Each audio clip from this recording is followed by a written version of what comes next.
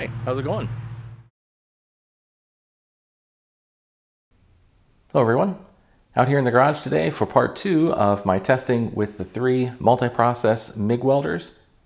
Right now I only have 2 of them on the bench. I have the Hitbox Synergic MIG 200 Pro and the Yeswelder MP200. And sitting on the cart at the moment is the Fronius Transteel 2200.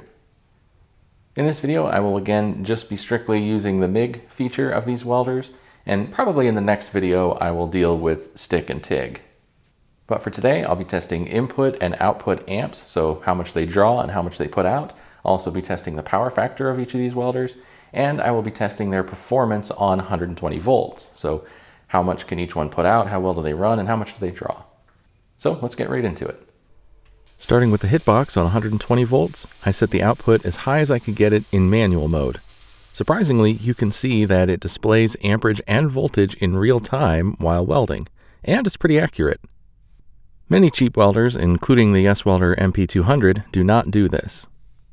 With the welder completely maxed out like this on 120 volts, it was putting out around 150 amps at 22 volts. That's pretty darn good, but unfortunately it's not practical to run it there. I had it cut out on me a couple times. The machine didn't turn off, and I could immediately start welding again when it happened, but it's still not ideal. Also, it draws 50 amps from the wall at these settings. Not very practical for the circuits most people have in their homes. If you turn the settings down just a bit, it still welds nice, and it doesn't kick out, and it puts out around 2800 watts. At these settings, it draws around 38 amps. That's still a lot, but it's a bit less likely to result in a tripped breaker, at least for short welds. 38 amps will still trip a 20 amp breaker before too long if you weld continuously. On 240 volts, the Hitbox draws around 38 amps when maxed out. Max output was around 180 amps at 26 volts. That's not bad, though not quite the 200 amps claimed. 26 volts is right on the claimed max, though, and it might hit the claimed amperage too if I used larger wire. However, it did cut out seemingly on overload protection once or twice when I was testing for the previous video with it maxed out like this. It didn't cut out today while running that way, but I don't know that I would count on it being able to hit 200 amps reliably, even with different wire. Maybe it would reliably hit that amperage as long as you didn't also max out the voltage.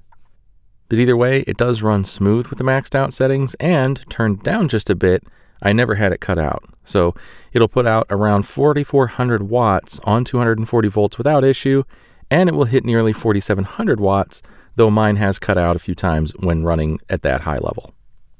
Power factor is around 0.65, which is pretty bad, but it's also fairly typical for an inverter welder without any correction.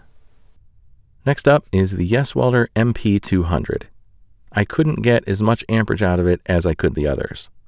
Running on 120 volts with the voltage and wire speed maxed, it provided 24 volts at around 130 amps. That's almost as much wattage as the others because of the 24 volts, but it also ran really rough at those settings. It will run smooth if I turn the voltage down to 19 volts or so, and it'll still put out about 130 amps at that point, but that puts the output wattage at around 2400. Amp draw from the wall was around 31 amps at that point, so that's usable, but the output on 120 volts is definitely lower than the other two. Running on 240 volts is more of the same. With the wire feed speed maxed out, I was only able to get a little over 160 amps out of this machine. If I had the voltage set so that it would run smooth, it only provided about 3200 watts of output, which is similar to what the Hitbox and Fronius did on 120 volts. If I maxed the voltage as well as the wire feed speed, it ran rough, but the wattage did increase to 4000 watts or so. A little bit better, but still not nearly what the other two would do. All this testing was done with 0.35-inch wire. I'd probably get more amperage out of it if I told the welder I was using 0.30-inch wire, so it would kind of trick it into using a faster wire feed speed, but that assumes I could adjust the voltage far enough to get it to run right. But running as intended with the correct settings, I don't get anywhere near the 160 amps claimed on 120 volts or the 200 amps claimed on 240 volts. In terms of output wattage, the Yeswelder lags well behind the other two. Power factor on the MP200 is around 0.6. Moving on to the Fronius, it seems to have a soft limit of a little over 3,000 watts of output when running on 120 volts. I imagine this is to limit the draw from the circuit when running on typical 120 volt circuits so that they can meet, various safety and regulatory standards. However, it doesn't seem to have a specific limit on amperage or voltage, just the total output wattage. So if the combination of voltage and wire feed speed that I use results in much over 3,000 watts of output, it seems to automatically back off those settings to prevent it from going very much over 3,000. But as long as that wattage limit is not exceeded, it will crank out massive amperage. So if I set the voltage to around 19 volts, I can get over 160 amps out of it and it runs nice and smooth, no problem. And if I turn the voltage down a bit more to around 17 or so, I can get the amperage to peak at over 200 amps, averaging right around 180, which is pretty surprising on a 120 volt supply. But because the voltage is pretty low, it's still only a little over 3,000 watts of total output. If I leave the wire feed speed set where it was and turn the voltage up, the amperage actually comes down, preventing the output from going much over 3,000 watts. The upshot of this limit is that the max amp draw on 120 volts from this Fronius is around 28 to 30 amps. That's usable with typical duty cycles on a 20 amp breaker. And if I turn the output down to levels similar to what I get out of the Yeswelder, the amp draw drops to around 22 amps. On 240 volts, the limit seems to be actually a limit on max amperage rather than on wattage. The rated output is 210 amps, but it will go above that, but 225 amps or so seems to be the limit. So I can run around 25 volts and it will smoothly crank out 220 amps, no problem. This provides an output wattage well over 5,000 watts. But since it seems to be an amperage limit rather than a wattage limit, I can crank the voltage up. Here I was running 30 volts at over 200 amps.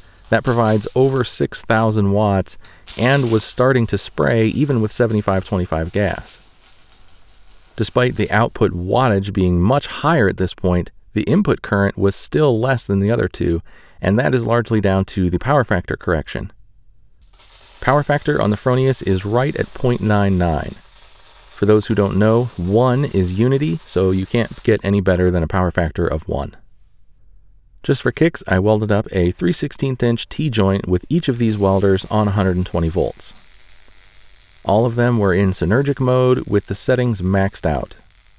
The Hitbox and the Fronius both label these settings as fit for 1/8 inch steel, not 3/16. The MP200 labels the max setting on 120 volts as good for 5/16 inch steel, but that's silly considering it can barely handle over 1/4 inch even on 240 volts. I recorded each weld being laid down and what the results looked like so you know what we're dealing with.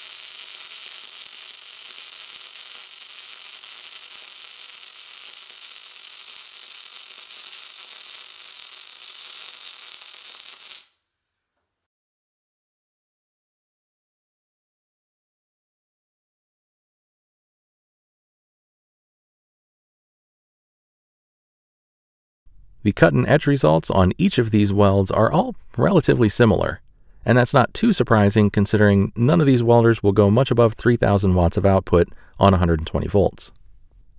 I did clean the mill scale off of the weld area on each of these pieces, but I didn't otherwise do anything particularly special with these welds to try and get, maximum penetration.